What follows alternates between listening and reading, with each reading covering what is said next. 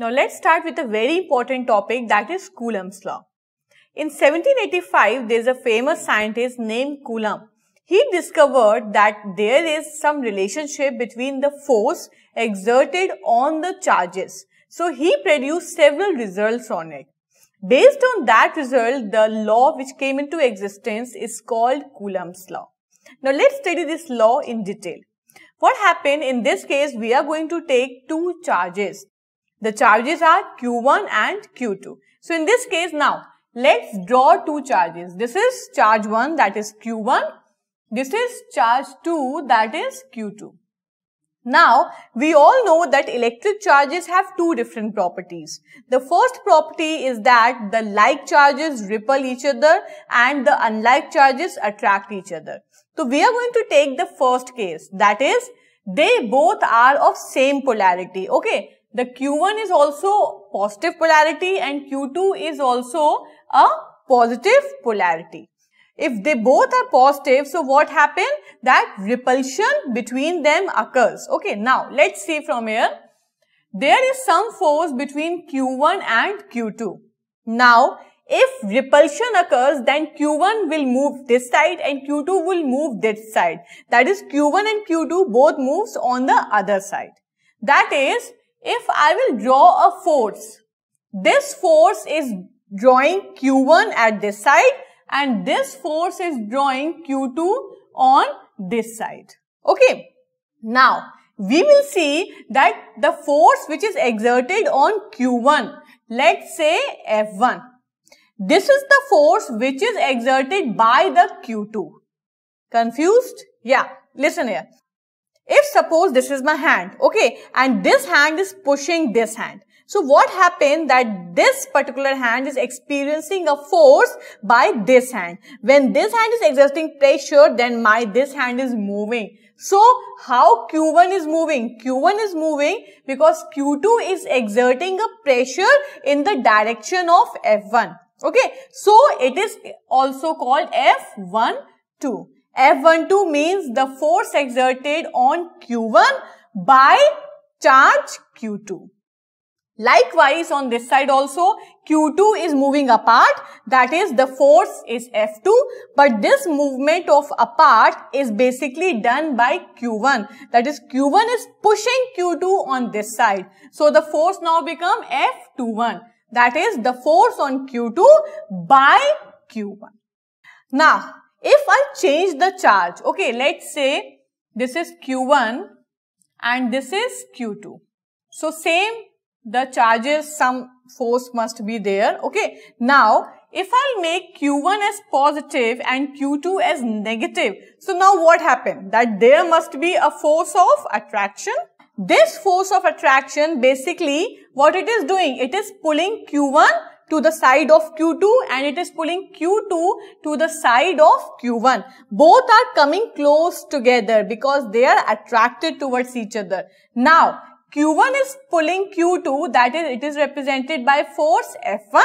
Q2 is coming near, so the force is represented as F2. Now, how Q1 is coming near? Q1 is coming near because Q2 is drawing Q1 near to it. That is, this force can be represented as F12. That is the force exerted on Q1 by Q2. Same likewise, this is the force F2 which is exerted on Q2, but how it is exerting?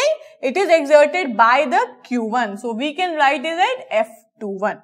Now, these are the forces which are dependent on some parameters. Now, force is directly proportional to distance. How it is proportional? The distance is the separation between the two charges. That is, this is the distance I am talking about. This is the distance I am talking about. And this distance is represented by small r. How it is represented? As small r. In both the cases, Q1 and Q2 are coming near to each other. Then what happens? Then the force increases. That is, if they are moving apart and I reduce the distance between the two, I make Q1 and Q2 near, then what happens? The force of repulsion increases. Likewise, if they are coming near to it, that is, if the distance decreases, then in that condition also the force of attraction increases.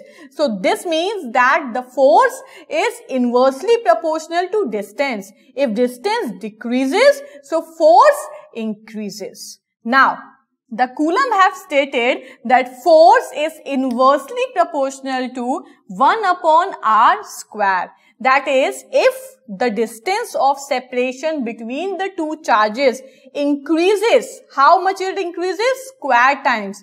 Then in that condition, the force reduces. So this is the relationship between the force and the distance of separation between the two charges. One thing that you might have noticed that the distance which I am talking about is the straight line distance. Okay, I am not talking about any curved line or any zigzag line. No, I am just telling you the straight line between Q1 and Q2. So one thing that you have to note in the Coulomb's law that the distance of separation between Q1 and Q2 should be the straight line joining the two.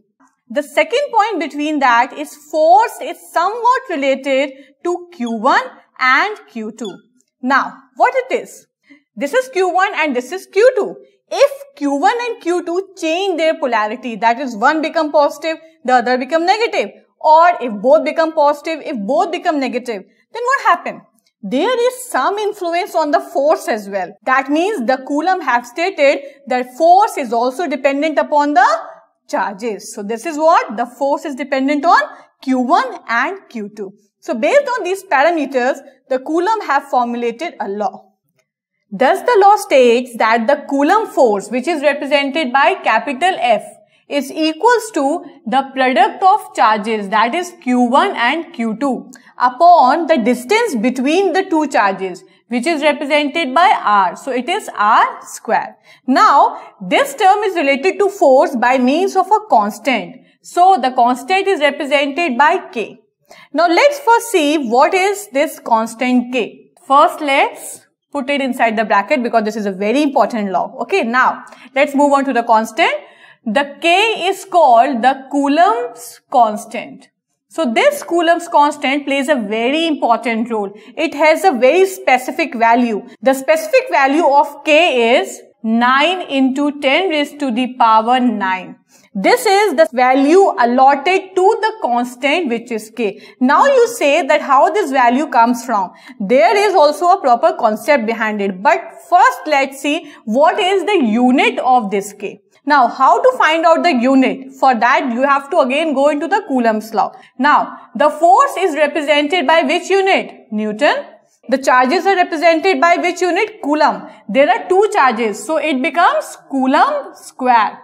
Now, in this condition, the distance is represented by meter. So, it is a square. So, this becomes meter square. Now, what should be the unit of K? The unit of K now becomes Newton meter square per Coulomb square. So, from this formula, you can easily find out the unit of K, which becomes Newton meter square per Coulomb square. Now, let us see that how this value comes from. It plays a very important role. This value comes from a very specific formula, and the formula behind it that the K is equals to 1 upon 4 pi epsilon naught. So, this is the formula for the Coulomb's constant. Now, see. 4 is a constant. Pi also is a constant which has a specific value. What is the value of pi? The pi is represented as 3.14. Now comes to epsilon naught. Epsilon naught, what do you mean by epsilon naught? Epsilon naught basically means absolute permittivity in free space. Now, this free space is a very important term. Free space resemble to vacuum. Okay. Now, if we talk of free space or vacuum, then that means we are talking of some specific value which is taken as a reference value. So, this epsilon naught is basically a reference value that is in free space, and this value is 8.85. So, the unit for epsilon naught is farad per meter. Now you can see that on putting the values, that is 1 upon 4 multiplied by 3.14 multiplied the value of epsilon naught, what you will get? You will get 9 into 10 raised to the power 9. So from here the value of the Coulomb's constant came. Now if we take the absolute permittivity in free space, then in that condition the force, that is the Coulomb's force, is also found for free space or for vacuum. So in this condition, the formula would be 1 upon 4 pi epsilon naught, which is the value of a constant, and the same value, that is Q1, Q2 upon R square. Now, the question arises that is the force always found in vacuum? No. The force is found on different medium. So, when the force is found on different medium, then what happens? Let's see. Now, in this case, when the force is found in another medium, apart from vacuum or free space, then in that condition, the epsilon naught changes. Okay. Now, what is the value of epsilon naught? See here. The total epsilon, this is called the absolute permittivity in medium, which is represented by a single epsilon. Sometimes it is also represented as epsilon t. So this is called the absolute permittivity in medium. Now the formula for it is epsilon naught into epsilon r. What is epsilon naught? I have already told you that the absolute permittivity in free space or in vacuum.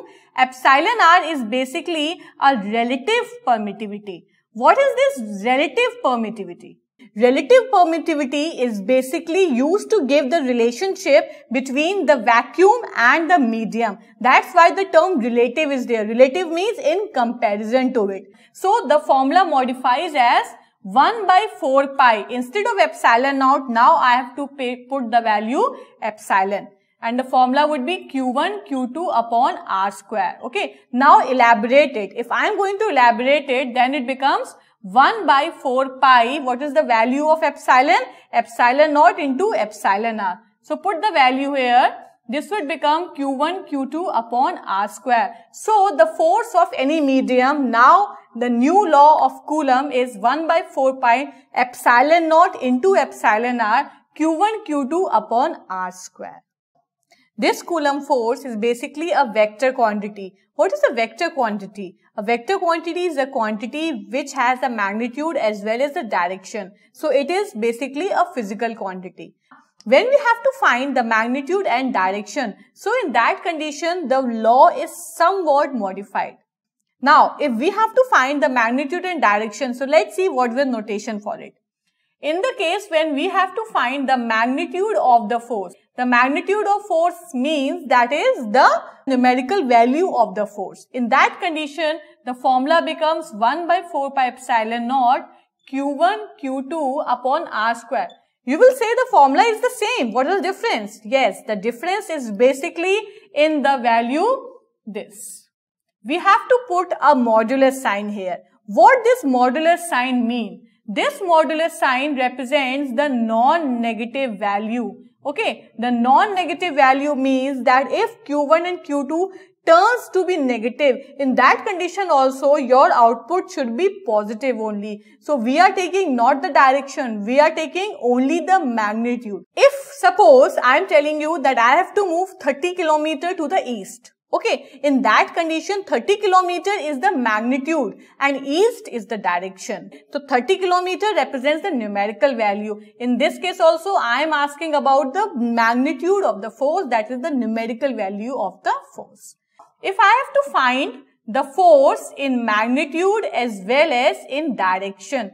So when the direction is concerned, in that condition what will be my formula? It would become 1 by 4 pi epsilon naught Q1 Q2 upon R square. You have to remove the modulus sign. So when the force gives you magnitude as well as direction, in that condition it is a vector quantity. A vector quantity is always represented by an arrow on the particular symbol. So the Coulomb's law is basically the force, which is a vector quantity, is equals to the constant, which is 1 by 4 pi epsilon naught, into Q1, Q2, which is the product of the two charges. It can be like charges, it can be unlike charges, divided by the square of the separation between them, and that too it is along the straight line. So this is all about the Coulomb's law.